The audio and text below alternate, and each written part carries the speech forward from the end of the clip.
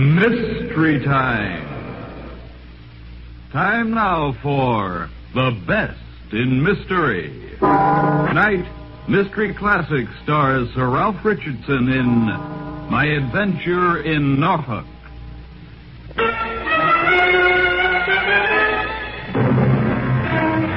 Here's Sir Ralph Richardson. And Mystery Time presents him now, transcribed in the adventure classic, My Adventure in Norfolk, by A.J. Allen.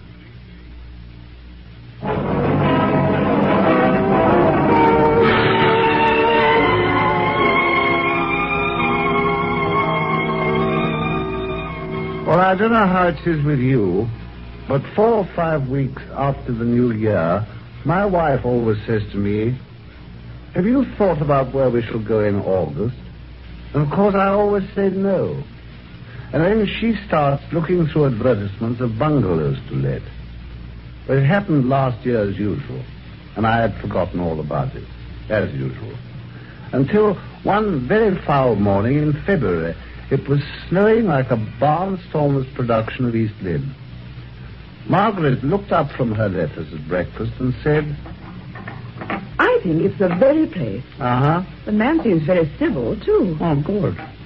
You know, if you ask me, the government will never get this new bill through. It's in Norfolk, a place called Hickling Broad. Eh? What is? But this bungalow, of course, I told you. It's furnished, too, with boathouse, garden, and garage. It seems hardly possible. And plated linen. He says we can go and see it and stay the night. He'll arrange for a woman to come in and oblige. No, just a minute. I remember now. Isn't that the place with the exorbitant rent? Yes, but you'll have to talk to him about that. He's bound to come down. They always do. My experience is they always don't. You're never firm enough. Anyway, we can go down on Thursday and stay the night. What? In this weather? It may be beautiful by then. You know what the weather is this time of year.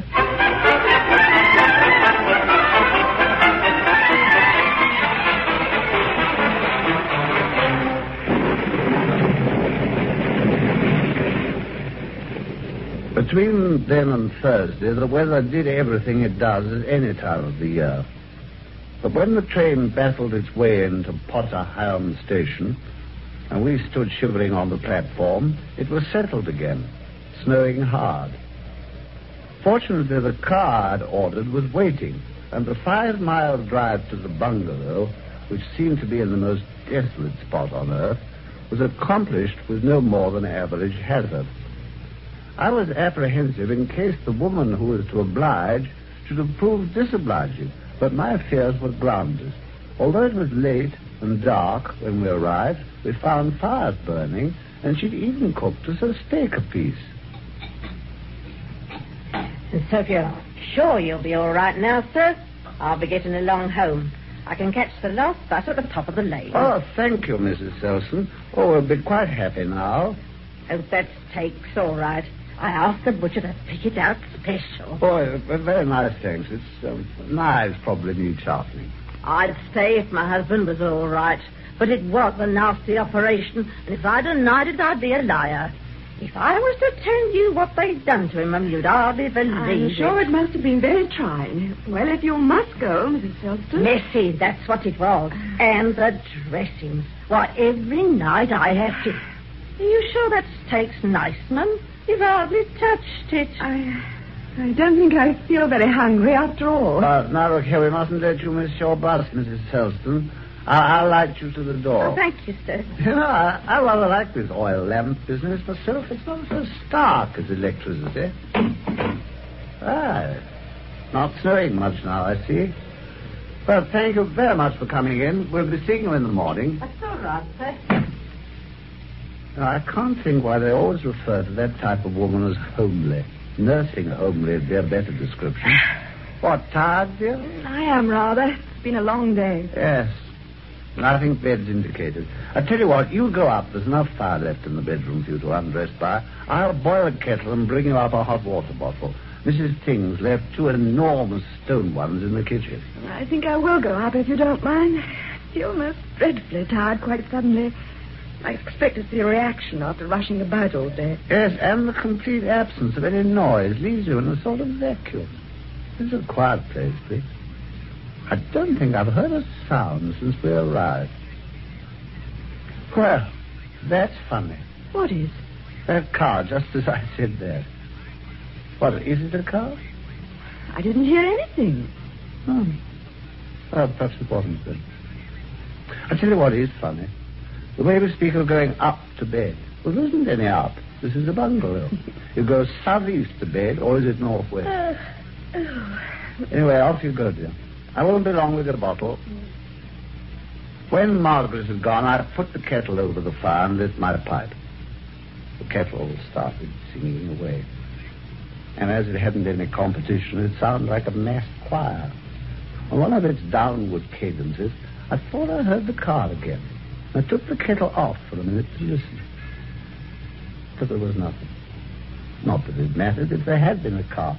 But you know how it is, when everything's very quiet, how you give every little noise its full value.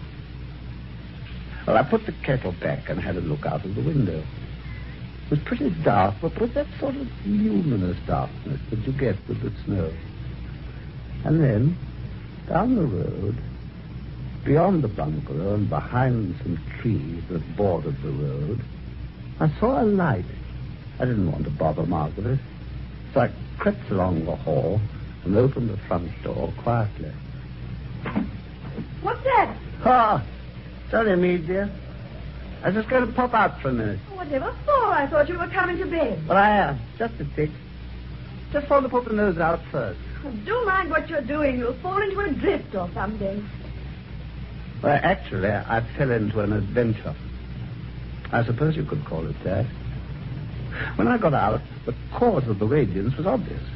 It was the light of a car, one of those square box-looking saloons with a flat radiator about the size of a small hotel. But what was more interesting was there was a girl tinkering with the engine, quite an attractive girl as far as I could see, too.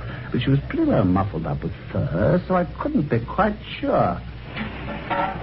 Oh, good evening. Anything I can do? Oh, thank you. I don't really know what's the matter. Just stopped. It smells hot, doesn't it? Are there any water in the radiator? No, I expect so. There always is water in radiators, isn't there? Oh, I see your point. It depends whether anyone's remembered to put some in. Let's have a look, shall we? I can't see any. By Jove, she is hot. You know, we better get some water in there. I can get some from my garage. Couldn't we use snow? Oh, I better not. Oh, hold on a jiffy. I'll get a bucket.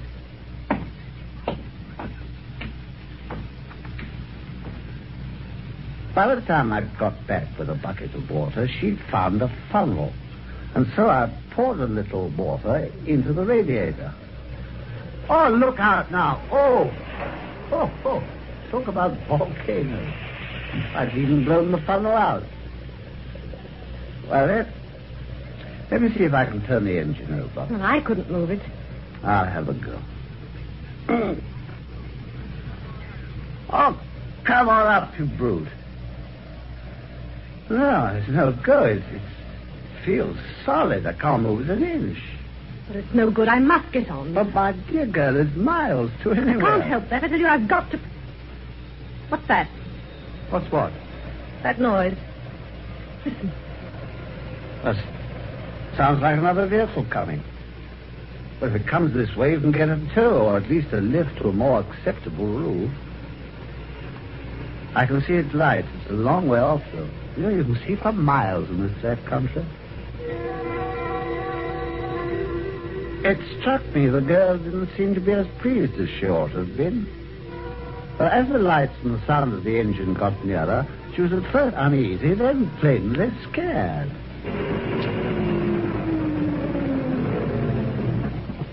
Hello there. What's up, Cal? Skidding? Oh, broke down, have you? Well, this lady has. Pretty completely, too. She's seized up solid. I mean, the car has. I wonder if you could help with a tow or a lift. Well, I'm going to Norwich. I could give the lady a lift that far if she liked. But what about the car? Well, I'll tell you what. If you could give me a hand, we could push it into the garage for tonight. There's no car in it. And then, Miss, if you could send for it in the morning, but not too late, though, because I'm going to London. I suppose that's what we'll have to do. Well, a little gratitude on her part would have been more gracious. Well, the lorry driver, whose name turned out to be Williams, helped me push the car into the garage, and a tough job it was. It was heavy, for one thing, and the body and the wings were slippery with snow and ice. The girl made no attempt to help. She just fussed around as though she thought we might run off with the beastly thing. And she seemed a bit calmer when it was safely in with the doors locked. As we walked away from the garage, I suddenly realized how cold it was. Safe enough there, miss. No one could start it anyway. Oh, no. Oh, it's cold.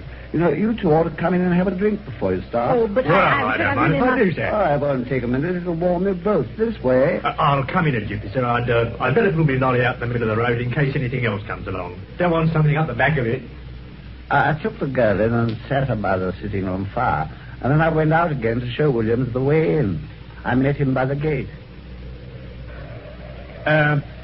Lady a friend of yours, sir? Never seen her before in my life. If you ask me, sir, there's something fishy about her. What's a young lady driving round at night and in this weather alone for?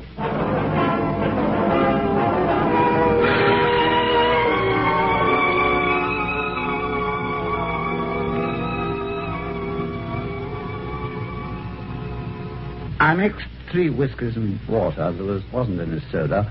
I took my first opportunity to study the girl.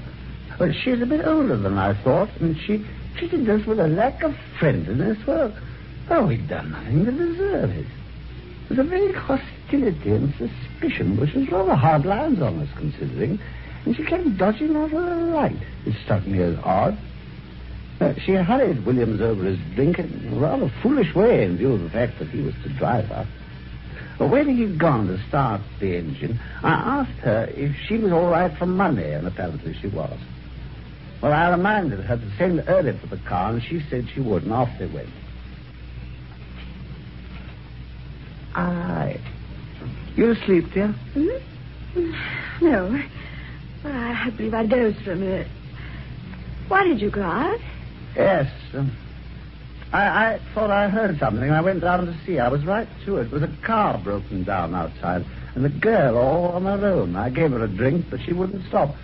She's gone off to Norwich in a lorry. What girl? Wouldn't stop. Well, where's her car? We've shoved it in the garage. But you must have been gone for hours. Why didn't you wake me up? I told her about it and the way the girl had acted and how she'd been anxious to get away. Then Margaret said something which made me think. I think the whole thing's most peculiar. Peculiar?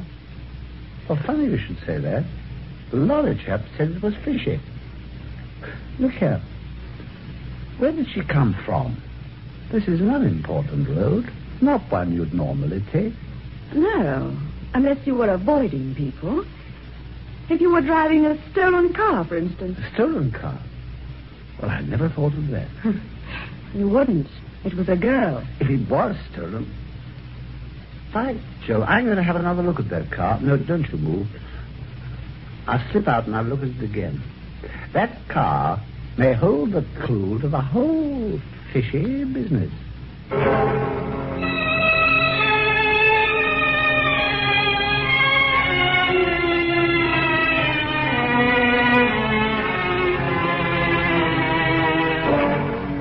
It was very dark outside and so still that the candle I carried burnt without a flicker. It wasn't a large garage and the car nearly filled it. We'd backed it in so that it would be easier to tow out.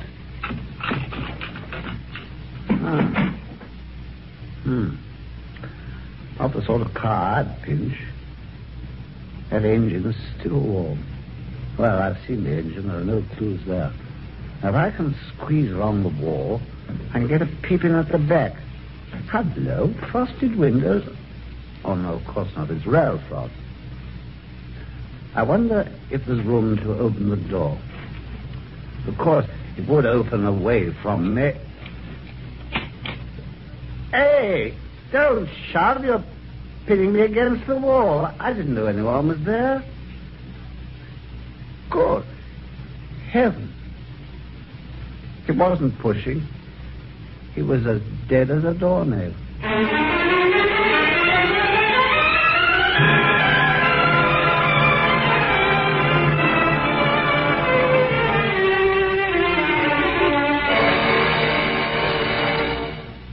When I got over my first shock, I managed to bundle the body back into the car and have a look at it. It was the body of a tall man with a moustache and evidently been propped up on the floor against the door so that as soon as I opened the door, it had slumped out. He was tall and thin, dark, dressed in tweed and a raincoat, no papers in the pocket. There was a note case with £9 in it. No tailor's name on the clothes, nothing whatever to give any clue of his identity. But it was obvious why he was dead. There was a bullet hole under his right shoulder blade. Someone had shot him from behind, and I guessed the bullet had gone through into the lung. Well, what was I to do? There was no phone in the house. The nearest police station was probably miles away, and I had no transport. Besides, there was Margaret. I couldn't stroll off and leave her alone. There was no night to drag her around with me, round the countryside. In the end, I shut the car door again, carefully locked up the garage, and went to bed. What on earth have you been doing? What an age you've been. I'm sorry, darling, sorry. Well, did you find anything? Yes, I found something in the back of the car. What was it? I found £9. £9? In the back of the car? Yes, in the back of the car, in a wallet. Oh, how extraordinary. She must have forgotten all about it. Yes. I wonder if she did. Well, how do you mean? I was just wondering. What did you do with it? Well, I left it there. I thought it was best. After all, it's none of my business. Well, there's nothing we can do about it now, is there? No. No. Well, then, let's go to sleep. Good night. I'm so tired.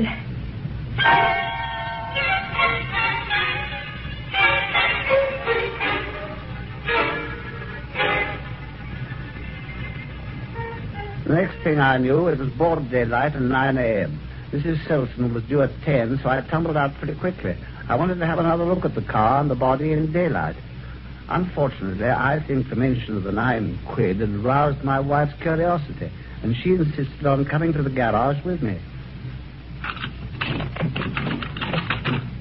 Now, look here, dear. I didn't tell you last night, but, well, there's something rather more to this than I said. You'll have to be prepared for a bit of a shock. A shock? Why? What else is there? Well, you see, But there's no car here at all. The garage is empty. I've never had such a shock in my life. No car, no body, nothing. There was a patch of grease on the floor where I dropped the candle, but otherwise there was nothing to show that I'd ever been in there.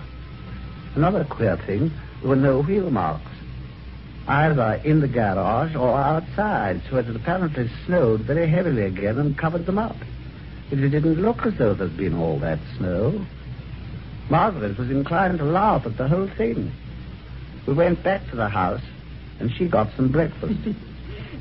My belief is that you sat by the fire after I'd gone to bed, dozed, and dreamt the whole thing. There never was any car or girl. Wishful thinking, probably. And did I dream going out to the garage again and finding the £9? I don't know, but you must admit that the... Wait a minute. Look here, the glasses. The glasses? Yes. I said I gave them a drink, didn't I? Well, if the glasses are there, that proves it.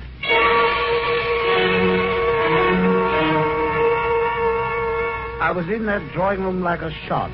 The glasses were there, 3 of them, just as they'd left them. So I had been right. But I still didn't say anything about the body. The mystery was quite mysterious enough already. Besides, an idea was forming at the back of my mind, and I wasn't ready to talk about it. But if there was a car and a girl came back and took it, how did she do it without waking us? Well, the garage is so close to the house, and we're not heavy sleepers. She couldn't have done it alone anyway. It wouldn't have started. So it had to be either towed or pushed, neither of which could be done by one person. What are you going to do with that glass? Why have you wrapped it in your handkerchief? I'm going to take it away with me. Well, I didn't say a word to Mrs. Selston about our night's fun and games, but I settled up with her, and soon after that, our previously ordered car came to drive us to the station.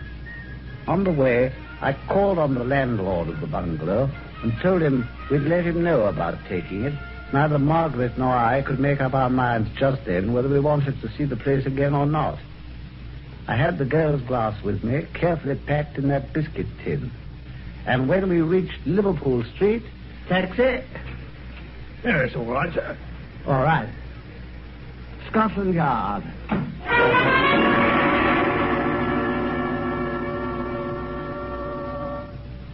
I was lucky. My friend Inspector Gregson was in. He even seemed quite pleased to see me. Well, I didn't tell him the story to begin with. It seemed a bit thin in broad daylight. But I brought out the glass and I asked him if he could test it for prints and identify them. Well, he was a bit amused, but Gregson's a sport and he knows me. Well, his chaps are awfully quick on the job, and it wasn't long before one came back and laid a file on the desk in front of the inspector. Gregson thumbed it through for a bit, and then he looked up and grinned at me. Well, Alan, we know your little lady right enough. I got a picture of her here, too. Hey, is that the damsel you're looking for? Yes, that's her, by Jove, yes. Who is she? Oh, she's had lots of names at different times, but her last one was Naomi Sterling. She was in twice for shoplifting, but that was early in her career. Later on, she took up with the leader of a very well-known race gang, one of the nastiest pieces of work we've had in this country. Yeah, there's a picture of him, too. Yeah, here it is. Good Lord, the body. What? It doesn't matter for a minute, no. Go on. What? Do you know any more about these people? There's quite a bit. This race gang fell foul of another gang, and there was a bit of a scrap. Naomi's boyfriend, he was known as Smug, got shot dead in the fight. Naomi managed to get him away in a car, but the car broke down. It was somewhere in Norfolk, I believe. But Gregson, look here. Oh, well, go on. Well, it seems that she left the car and the dead man in a garage belonging to some simple oaf that she'd kidded into helping her. Anything the matter, Alan? No, nothing. No, go on. Well, she left it in this garage and got a lift in a blue lorry that was going to Norwich. Only she never got there. Oh, I see. Well, you knew all about this, and you picked her up on the way. No, we didn't. We didn't know about it until afterwards. Apparently, the lorry was being driven pretty furiously in the snow, and it skidded on a bend and hit a wall. Naomi and the driver, a chap named Williams, was thrown out and ran their heads against the wall. And that, in case you don't know, is a very, very fatal thing to do. Anyhow, it was in their case. What are you gaping like a fish for? Don't you believe me? Yes.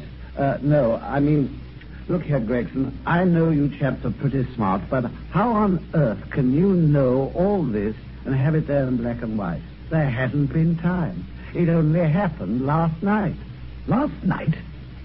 Last night, my foot. It happened 4 years ago this February. And the people we're talking about have been dead for 4 years. Great Scott, Alan, what's the matter? You look as though you'd seen a ghost.